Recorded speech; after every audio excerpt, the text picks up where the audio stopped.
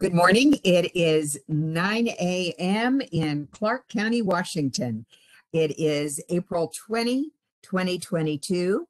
We will begin by having a work session on stream health from the Stream Health Report, and then moving after that directly into council time. So staff, if you would, who are going to present the Stream Health Report, if you would go ahead and introduce yourselves, you may begin. Good morning, Council. Good morning. I'm Justin Maynard. I'm the Clean Water Division Manager. We are here, as you've said, to present the newest update to the Clark County Stream Health Report. A little bit of background, Clean Water staff have been collecting the data used to create this report or effort since around 2002. The last update was in 2010. This year, we're using a somewhat new format instead of a traditional report, and that's what we're going to be showing you. It's been assembled in a story map. And while it's mostly put together, I just want to note that it does still need some polishing. We're still working on that, and we are open to suggestions you may have to improve the product. The nice thing about this format is we can continuously improve it. The map walks through the basics of surface water quality, urban stormwater, data collection, and then it features various interactive maps that we're going to take a look at. So I'm going to turn this over to Jeff Schnabel, who I believe you already know, so that he can introduce the team responsible for the hard work done to put this together. Great, thanks, Justin.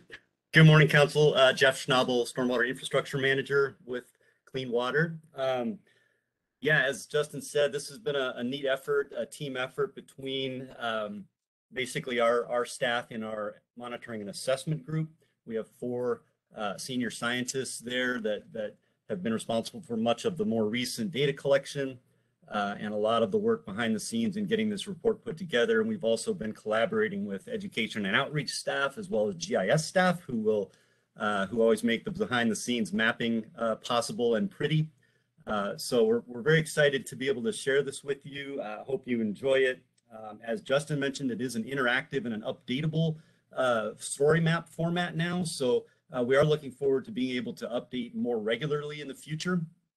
As opposed to once every 5 or 10 years. So it'll be kind of nice to have that information more at our fingertips. So you'll see as we go through, we've tried to design this to kind of cater to all levels of users, right? So we've tried to include some things for folks who just want a quick skim, and also information for folks that might want to do a little deeper dive into some of the information. So you'll see some of that as we go through the presentation.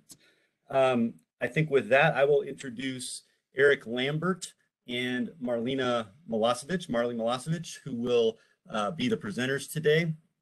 Eric's going to talk a little bit in general about the story map concept and what we've done there. And then Eric is with the Education Outreach Group. And then Marley is one of our senior scientists, and she'll talk us through some of the new maps and tools that we've developed and some of the results. So I will leave it to Eric at this point. All right, thank you. Good morning, Council. I am Eric Lambert, Clean Water Outreach Specialist in the Community Engagement and Inclusion team at Public Works, and I helped to create this story map. You may recognize part of this story map, especially the beginning part. It is actually part of a broader project that was grant funded back in 2019 to create an Explore Your Watershed story map, which includes other sections similar to this, on talking about the beautiful watersheds and streams of Clark County, actionable items that people can do at home to prevent pollution, also fish and wildlife, and recreational activities throughout Clark County, really as a way to engage the public and bring them closer to our waterways, and also help them understand some of the problems that they can help be a part of solving, as well as how they can enjoy our beautiful waterways. So I'll just talk about the beginning of this part of this section of the story map here, which we've pulled out, and we haven't made this public yet. So it's on your eyes first. And who has control of this? I'll just let you know you can navigate to sections below. Who does have control of this story map? Is that Rebecca? I try to share my screen. This is Marley here. Oh, Marlena. Yes, Marlena. Hang on just a second. Okay.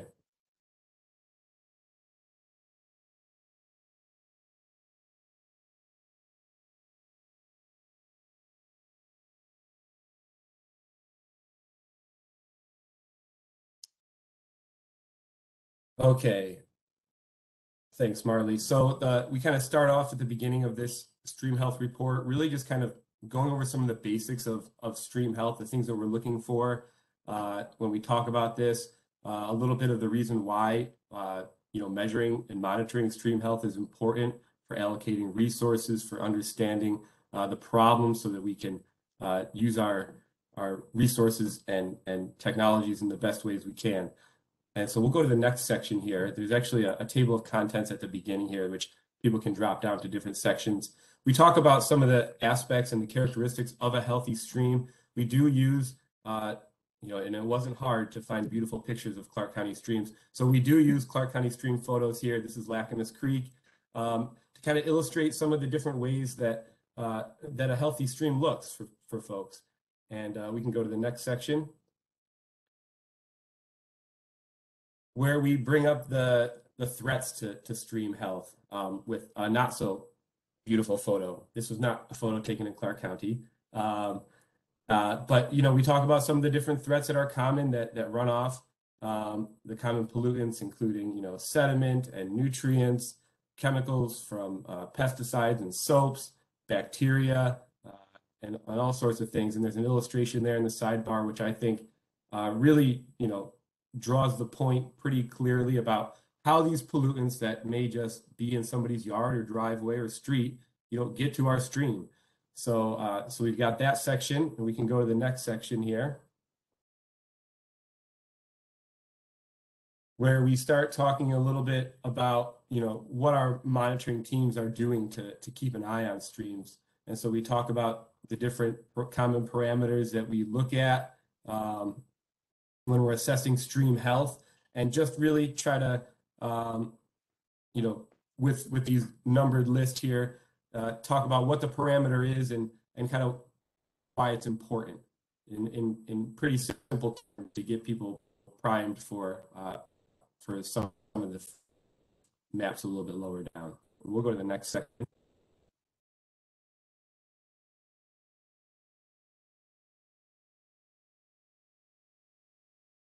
So we talked about water quality, looking at chemical and physical properties, and a little bit more about biological health.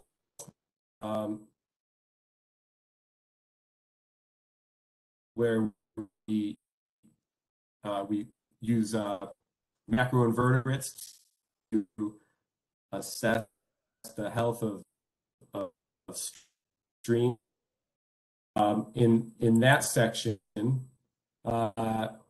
we have Marley featured here doing the macroinvertebrate sampling that she has to do every summer toward the end of the summer, where we look at different bugs in the stream, basically to assess stream health, kind of like the canary in the coal mine. They're indicator species, so some bugs are more sensitive to pollution. So if you're finding a lot of those bugs, it usually means that the stream is pretty healthy from a biological perspective. And if you're finding a lot of macroinvertebrates that are very tolerant to pollution, it's usually a sign that stream health has some improvement, that needs some improvement there. And so there's a chart a little bit below on the sidebar that illustrates kind of what I just talked about there, and has a few different of the species there. And you can click on some of those links to see different photos, to kind of give people a little bit more of an interactive experience. And then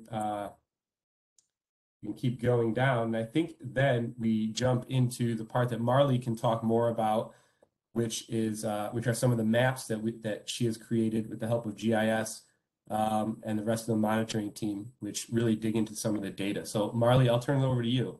Thank you. Thank you, Eric. Hi, I'm Marley. I'm a natural resource specialist with Clean Water. And I am really excited to show you guys our data maps.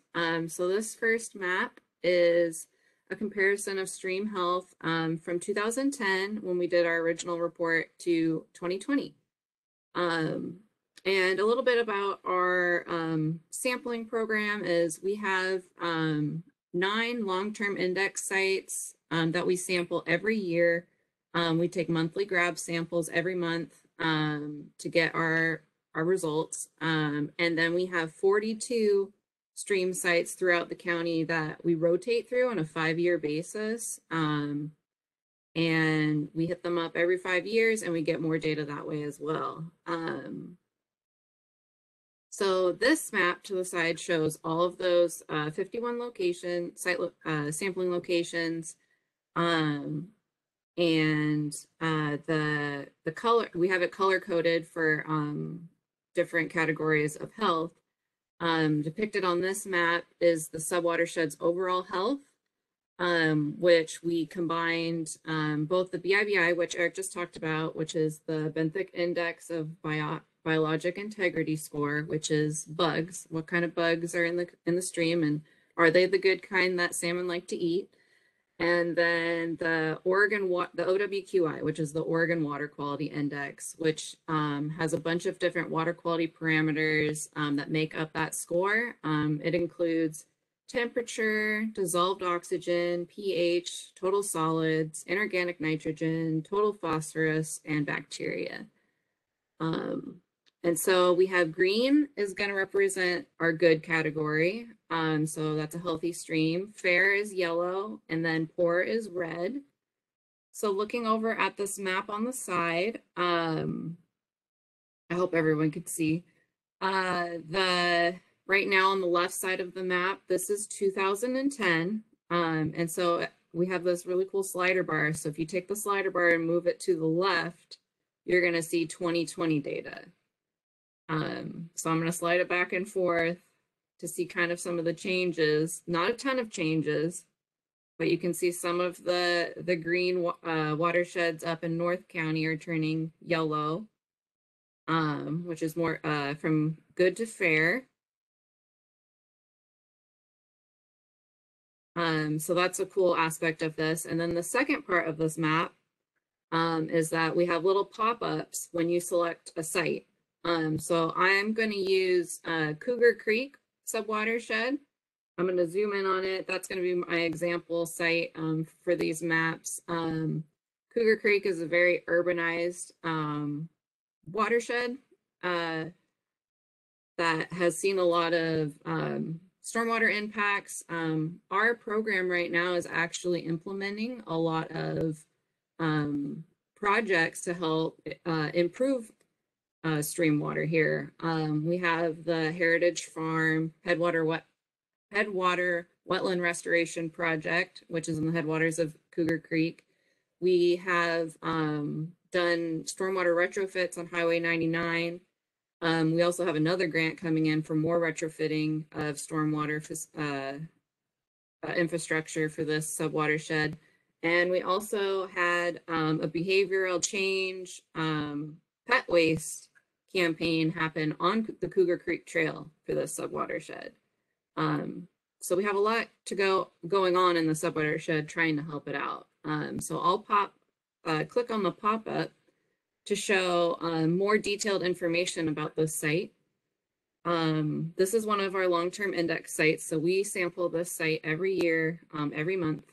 And you can right away see the OWQI. In 2010, it was 45.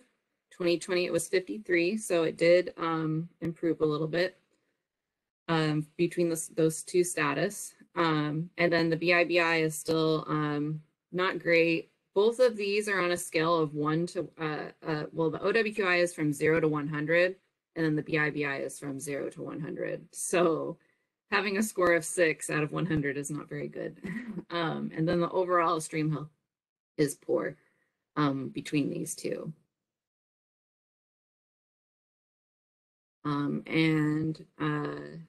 I guess another thing I should point out is if you scroll down on the sidebar here, there's more in-depth information about the OWQI and the BIBI and data on this map, and more information about our project as well.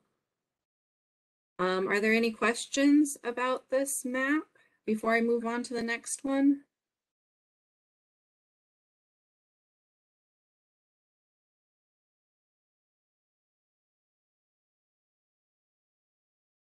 Madam Chair, I have questions, but I'm going to save them until we get through the presentation. I don't have any particular to this map. Okay, great. Thank you. Okay, so I will move on to the next map, which is our, keep scrolling, our stream health trends map.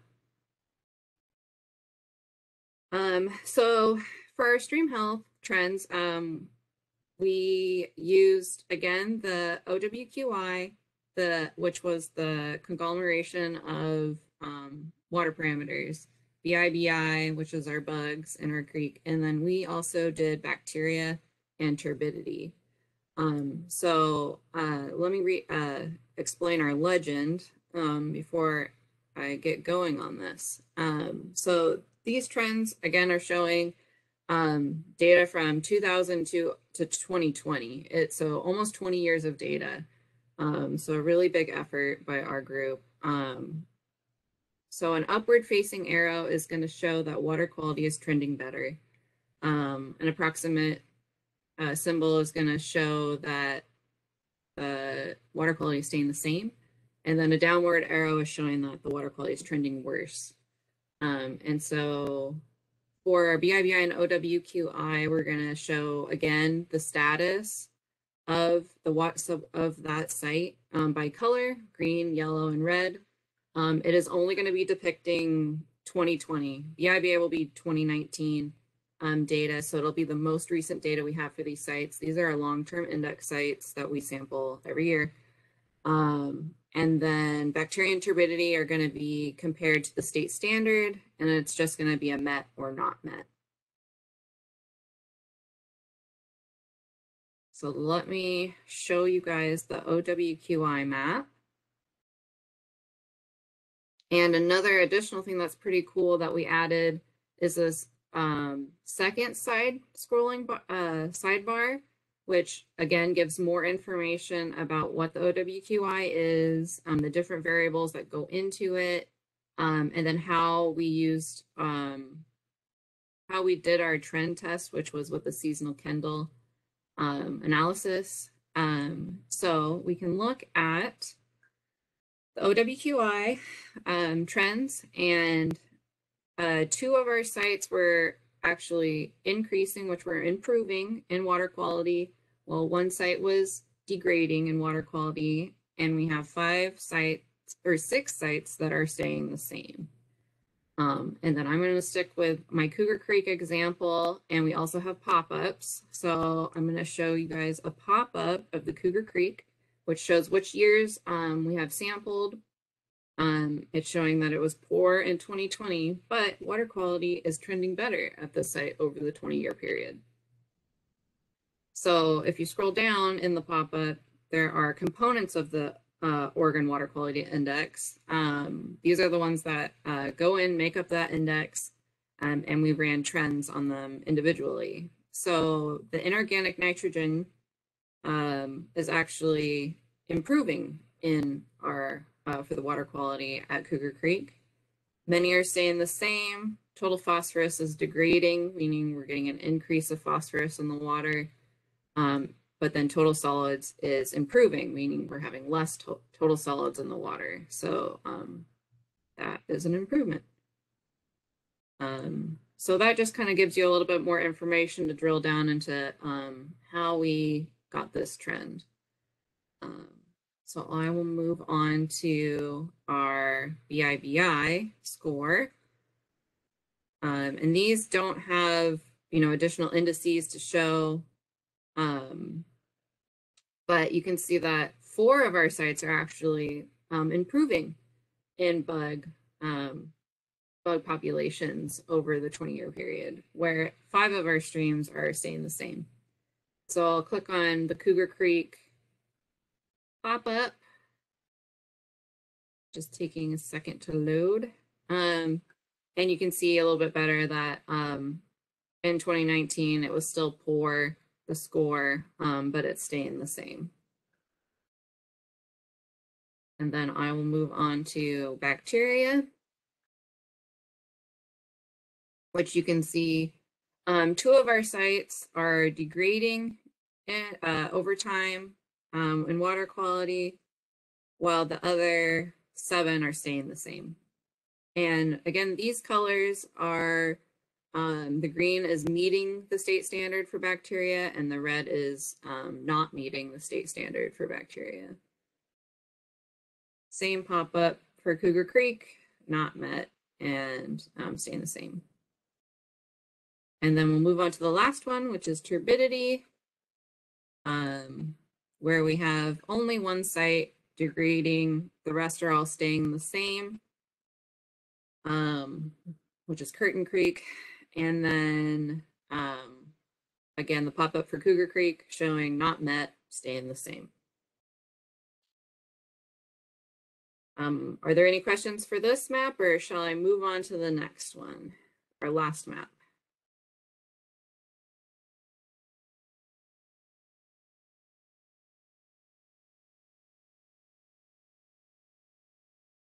Okay, I will move on. So our next map is depicting our water quality parameter results compared to the Washington state standards.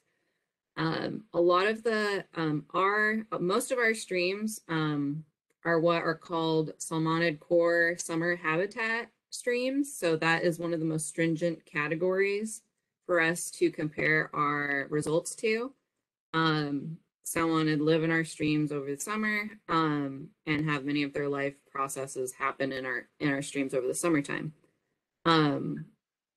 So with that being our category, many of our standards are, if you don't meet it 1 month, you're out, kind of, it doesn't meet. So a lot of these, if it looks red, it may have only missed the standard one time during the month, but because of that, it totally doesn't meet the standard. So our sidebar here has a lot of information that's really awesome that you can go in and read about the different parameters, why they're important, and more information about our project. So I will start with bacteria.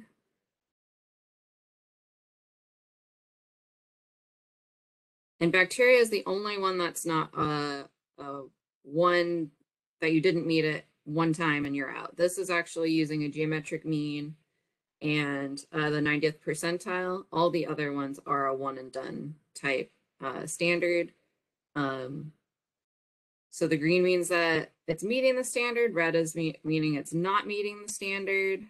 And so I will again use Cougar Creek as my example. Bacteria is really important for the stream, to not have it in the stream. Many parameters, they all connect to one another. Dissolved oxygen, for example, if there's an increase in bacteria, then you're going to have lower dissolved oxygen, which means there's nothing for the salmon to breathe in the water. So if we look at Cougar Creek's pop-up, you can see all the way from 2010 to 2020, it does not meet the bacteria standard for either the geometric mean or the 90th percentile. And the colors on the map are the most current year's worth of data that we have. So it could be 2020, it could be if it was on that rotating 5 year, it could be 5 years old potentially. So let me show you our next one. I'm just going to kind of pop around because I know we might be running out of time. So I'm going to show temperature.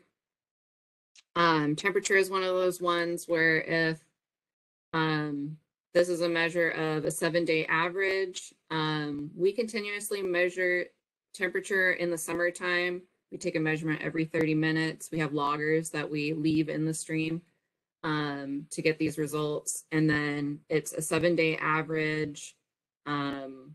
And if that 7-day average goes above 60.8 degrees Fahrenheit, then it's gonna fail to meet the state standard. So a lot of our streams do not meet that 60.8, which is a pretty stringent temperature. So if we look at Cougar Creek again, Cougar Creek is actually pretty close to meeting that standard. In 2011, 2012, it was 61 degrees Fahrenheit. So we're really close. And I think that's why it's so important for us to have all of our projects going on in that watershed. The restoration project is putting water into the ground. We've got our stormwater facilities cleaning water. We're really close to meeting these state standards for Cougar Creek for temperature, which is really important for salmon. And then I'm going to show our last one before I move on, because I don't want us to run out of time. I'm going to show turbidity, which is really important for stormwater. Again, another one of those if you fail it once, you're failing the whole time. And we'll show Cougar Creek again, which in 2020, it didn't meet the standard one time. So it failed. That's what I like about these pop-ups, is you can kind of go in and see, you know, why was this one failing? If it was only one time, it's not as bad as something that's failing 7 times, which it did in 2017. And then I'm going to show you our last part for this parameter map is that we have a query table, which needs a little bit of polishing. But for right now, I'm going to show you guys what we have for Cougar Creek. It's where you can actually pick whatever site you would like to see. You can then select the year that you want to see the data for, or you can select all the years if you want to see it all at once. It's a lot of data. But here's 2020, and you can take a look at everything that happened at Cougar Creek. You can also select the parameter that you want to look at. So bacteria or dissolved oxygen right away without having to go through the map if you don't want to. But looking at this, you can see all of where it's meeting the standard and where it's not meeting the standard pretty easily. And that concludes the presentation. So if there are any questions. Madam Chair, I have some. Yes, Councilor Medvici. So let me start with what I hope is an easy question. You know, we State Ecology had completed a study, East Fork of the Lewis River watershed, and I think at the time the local regional representative was Devin Restiver. We had spoken and we won a project for the Lacamas watershed. So that's where State Ecology moved to our watershed in Lacamas. We are fully a year into that study. I haven't heard one word. I did send an email to her fairly recently and it bounced back. I sent another email to the interim regional director and I still haven't heard back. So my question is, what are you hearing from Ecology? What's their testing showing in our watershed, specific to Lacamas? Jeff or Justin, do you want to take that question? Yeah, I can jump in, and Justin, feel free to follow on if you have some more. Good question. Thanks, Councilor Medvici. Good to see you. Yeah, Devin Rostropher is no longer with Ecology, so that's why your email bounced back. Her replacement has been hired and will be starting very shortly. And hopefully that'll be another really strong individual like Devin was, and continue where she left off. She did a great job in the East Fork, as you know. They are definitely still working hard in the Lacamas watershed moving forward with that project. They completed some monitoring this summer. I haven't seen the data that they collected yet. They are working on that, and they will be, I think, convening this year the stakeholder groups similar to the process that we did up in the East Fork, and of course the county will be a partner in that effort. So I don't know if that gives you a whole lot of information, but it is moving, so I can assure you of that. Okay, well, first and foremost, I wanted to make sure that you were tracking with them. At some level, I just kind of get fatigued from hearing about all the studies that go on decade after decade after decade. Which brings me to my real hard question here. You know, this, to me, this great work. Thanks. This is eye-opening. I pretty much already had my eye on all of this already, but this is like walking into a doctor's office and the doctor saying, "You're sick," and then turning around and walking out. What do we do with all this? I mean, there's very few mention of a few positive trends. What I see is a lot of really concerning information about the health or lack of health in many categories in our watershed. So what do we do? What do we need to do? I want to stop studying. I want to start taking action. We need to stop this loading from whatever point sources there are. And I know that's what ecology is looking for in Lacamas right now. But, you know, we need to do something positive. And water is precious. And I because of where we live, and I came here for the water, first and foremost, I moved from a drought-stricken area. I was tired of being rationed for water, tired of worrying about it, tired of the wildfire threat. Water is crucial to our life. And this watershed health is just one aspect of it. And I mean, I know our aquifer down towards the Columbia River is fairly healthy and robust, but as you move up towards the foothills, it becomes less so. But our surface water, our storm water, these are all concerning data that you've given us here today. So what do we do about it? So I'm going to go. Oh, go ahead, Justin. I think I can. Yep. I'll let Jeff add on to whatever I'm about to say. But what I'd like to say is I absolutely see this as completely foundational work. I think it's a really important thing to present and understand. And where it gets used is actually in directing and targeting our capital budget and our education and outreach work. And I know Marley touched on that a little bit earlier when she focused on Cougar Creek. Seeing that Cougar is in the shape that it's in is the reason for targeting those areas of, you know, roadways that aren't you know, their stormwater runoff isn't being treated right now. And that's where we have some projects focused right now. The Cougar Creek headwater wetland restoration, and then frankly, even in the future, doing some restoration work on Cougar Creek to improve, you know, conditions across the board, hopefully. That's where this gets used, and it does really help us hone in on the areas where we really need to focus. And seeing some improvement in Cougar Creek after some of those projects went in it's pretty encouraging. I know Marley made a point of touching on the fact that I think it was 7 exceedances down to 1 over 4 years. And, you know, I know that's kind of a glass half full attitude with so much red on the map, but it helps us both target our funds, target our staff effort, and see if what we're doing is effective in that way. And I'll let Jeff jump in and keep talking if he sees fit to add anything else, being our infrastructure and monitoring manager. I think that was well put. I'll let that stand, and unless there's a follow on.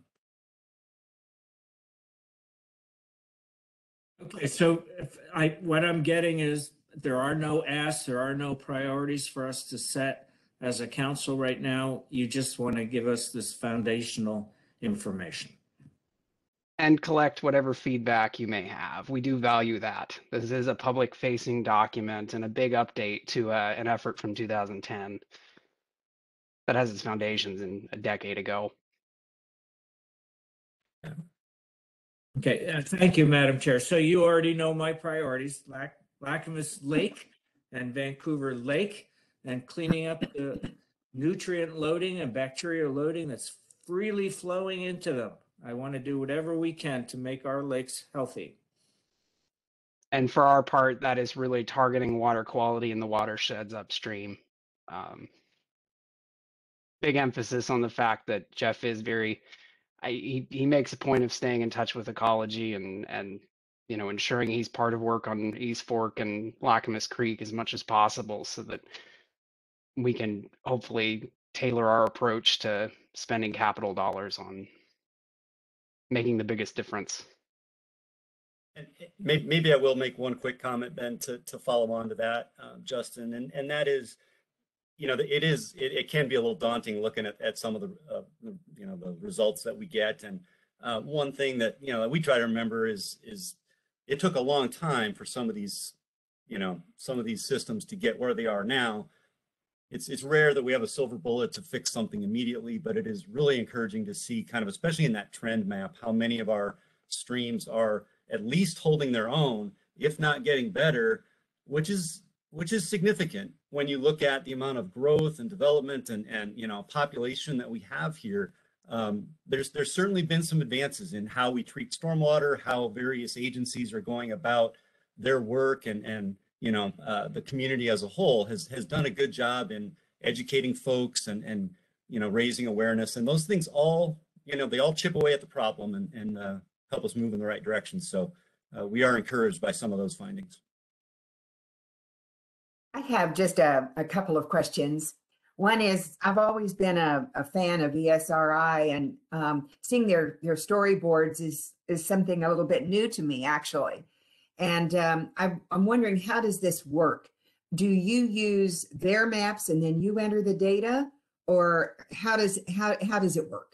I think we'll let Eric talk a little bit about that if he doesn't mind. He's been really instrumental in getting all of this put together and working with GIS. Yeah, thanks, Justin, and thanks for the question, Counselor. The data comes from our team, and we put that into a map, and we can manipulate the map in a lot of different ways to control how it looks and how things are presented. And then with those maps, we then put that into what we have here, these story maps. And story maps are relatively new, about 4 or 5 years old. I think they first started.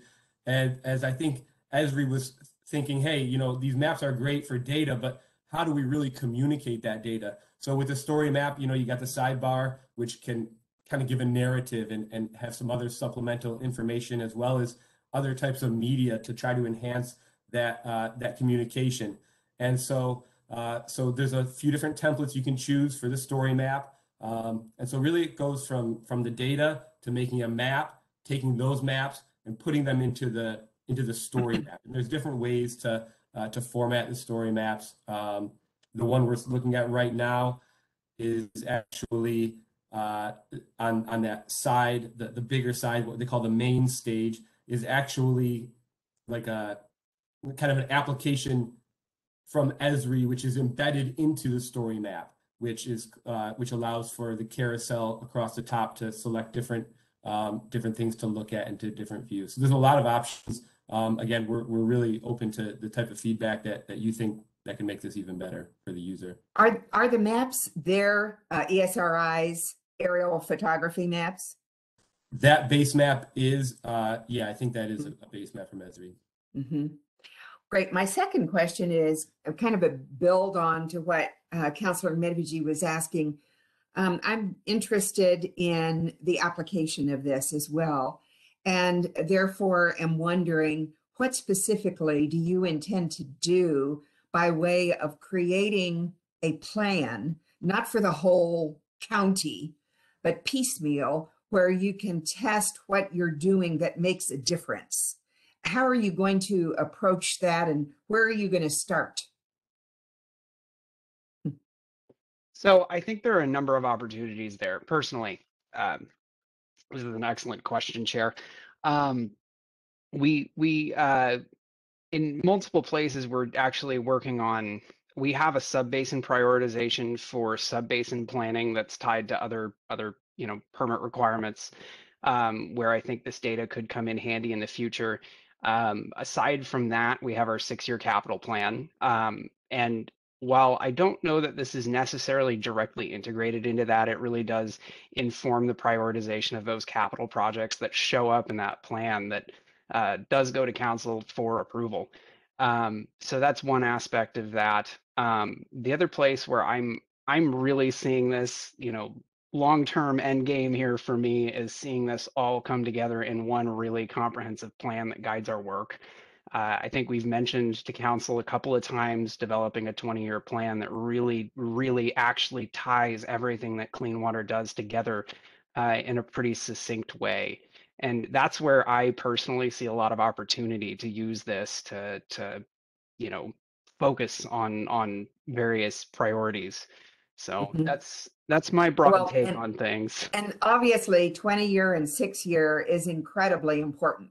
No question about it because of the nature of cleaning water. And I guess I would ask, what about the shorter term? What about this year?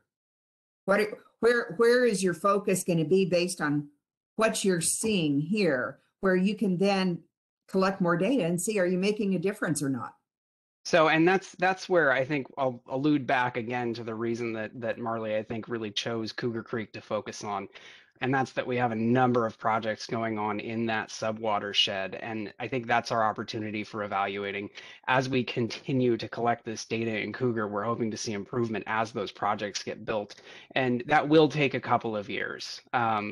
I think Heritage Farm, we're looking at 2024 for completion, and I'll let Jeff correct me if I'm wrong on that. We have a couple of grant-funded filter projects that are finishing up design pretty soon here, I think. Again, Jeff has a little bit more familiarity with that. So with our focus on Cougar Creek right now, with our capital projects and with Eric's work on pet waste, that's where we have the biggest opportunity, I think, right now in the really short term, to really take a look at Cougar Creek's data and evaluate whether what we're doing is effective. That sounds terrific. So something that I would be interested in at some point is, what are you doing at Cougar Creek? And what's the before and after in 2 years or year and a half, whatever your time frame is? What are the measurements then that show any impact? Probably there'll be a lot of impact, and that may be a great learning tool for other parts of the county. I think that could make an excellent case study. Yeah, it certainly could. And with your focus on that right now, and it's certainly in the red, you'll be able to see differences. Hopefully. Thank you, Chair. I think that's actually a wonderful suggestion. I'm not, that one's going to stick with me.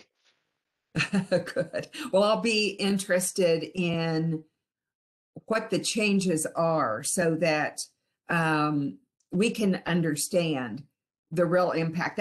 That's what everybody wants to know. What are the results?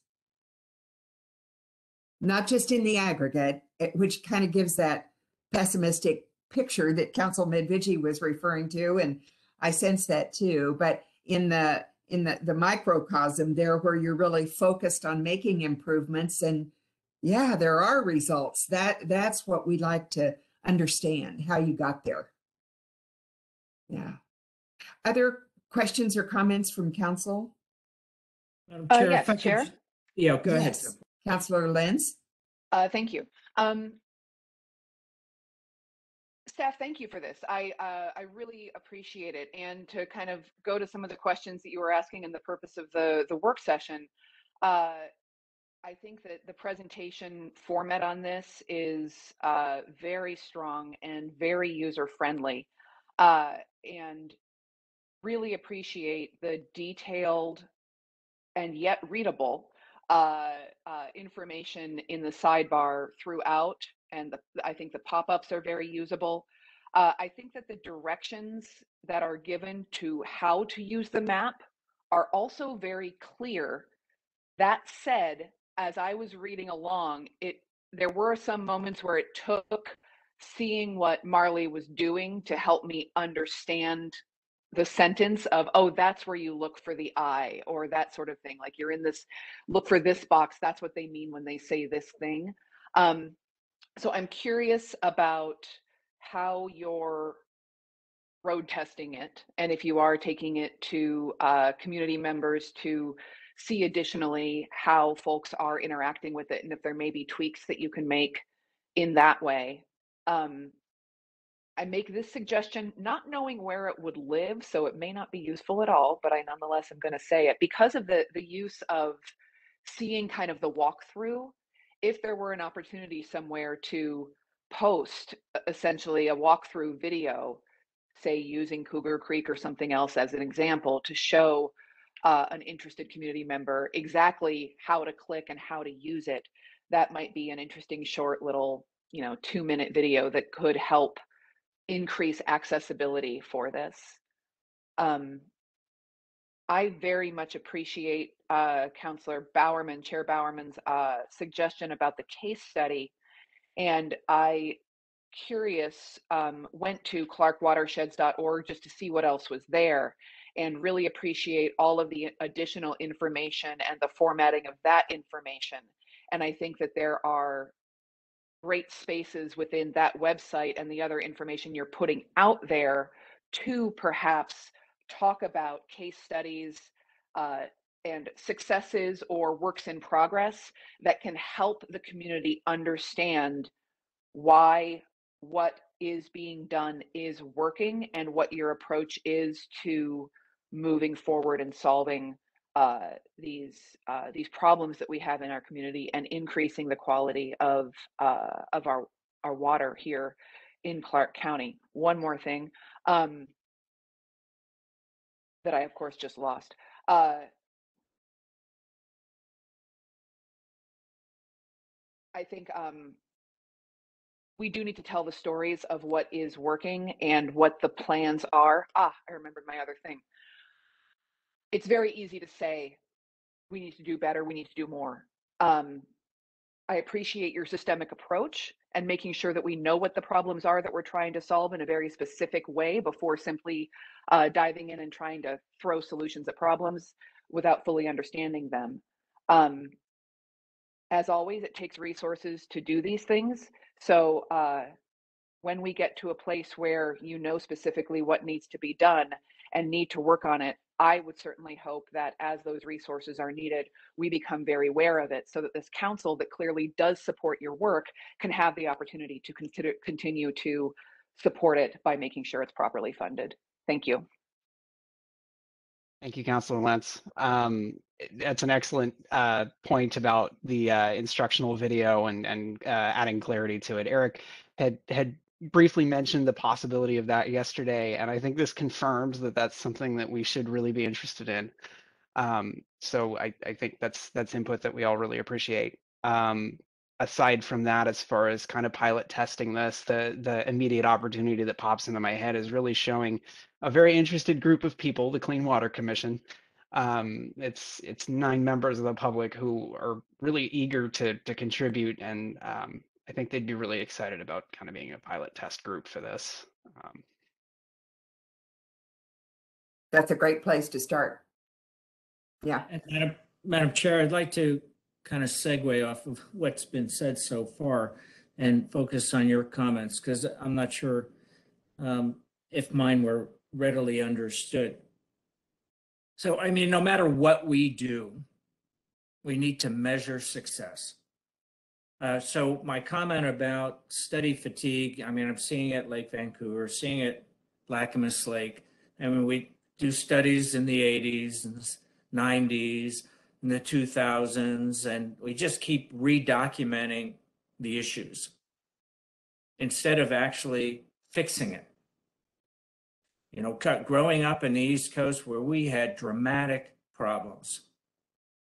In the New York area, I mean, they were dumping sewage and garbage into the Hudson River and just off the Jersey Shore, thinking it would just go away. You know, there were dramatic steps to clean that up and stop it. So when we talk about measurement, and no matter what we do, whether it's the homeless encampments or dirty lakes, what the public will see is what we accomplish. So as far as metrics and case studies, I mean, I just want to be clear. Lake Vancouver and Lacamas Lake are increasingly and heavily used for recreation. And I didn't see any metric for tracking algae blooms, but those beaches, the contact for humans and animals alike has been constantly and increasingly posted as hazardous. Don't let the water touch you. For kids and adults and pets, our algae blooms, our weed infestations. I mean, we have, the water just looks plain gross. And that's where our citizens see of our beautiful lakes. So I would really like to make some dramatic and concrete, as far as capital investment. I want to see these lakes cleaned up, whatever it'll take, and it impacts in our watershed. And we know you've named some of those creeks. You know, Lacamas Creek is one of them, going into Lacamas Lake. You know, so that's my policy goal, is to put focus and investment into what we need to do today and in 6 months and in a year, so that we can stop posting this hazardous water signs and keeping people out of our lakes.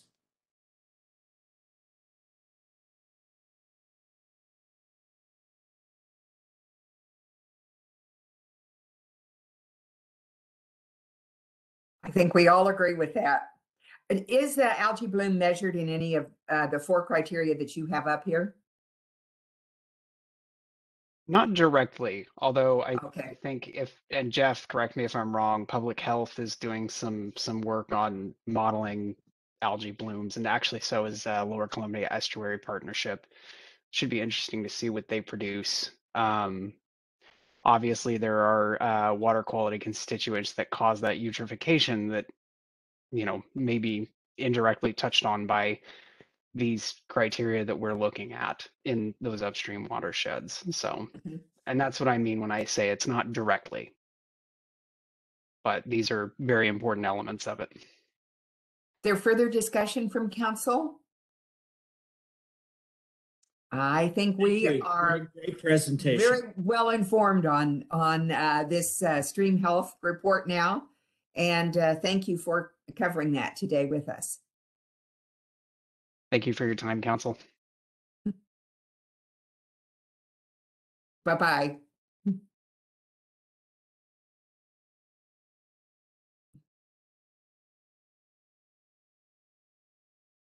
Well, I believe now we're ready to move directly into council time.